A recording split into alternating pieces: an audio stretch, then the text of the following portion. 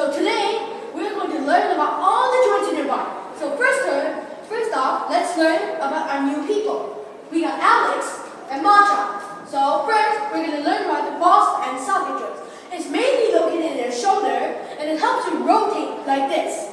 So the more advanced one, the Macha, is stronger, so he's going to rotate it with 2 arms. While Alex here is taller, but skinny and weaker, is going to do the 2 arms, and that doesn't mean you suck. Alright, so let's 1 arm actually. So let's start. In 3, 2, 1. 1, 2, 3, 4, 5, 6, 7, 8, 9, 10, 11, 12, 13, 14, 15, 16, 17, 18, 19, 20. Hello and welcome back to the joint exercise. So right now we're going to learn about a second joint, the saddle joint. And say hi to Alex and Masha here again. A saddle joint is only located in your thumb, the good thumb. Alright, so how to exercise it? It may sound stupid, but it actually works. And I actually tried it. So the way is to play Injustice. It's a game which requires a lot of skills in your thumb. So if you play Injustice, there's this button which you press and you get the skill. So let's show them. Show them, Masha and Alex. And as you can see, their thumb right now is moving at a very high speed. And right now he's moving at a very high speed in order to win the boss. Alright, so now we're going to explain to you about the gliding joints. So what is the gliding joint? So gliding joints help you move sideways, front, back.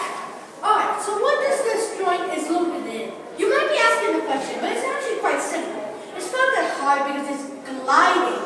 It's right in your ankle, which is over here, in your leg, and on your wrist. Alright, so how are you going to exercise there? So first, you have to rotate your ankle like this, or you can just rotate your wrist like this. Alright, so let's get into the point. Let's do this for 20 seconds. 1.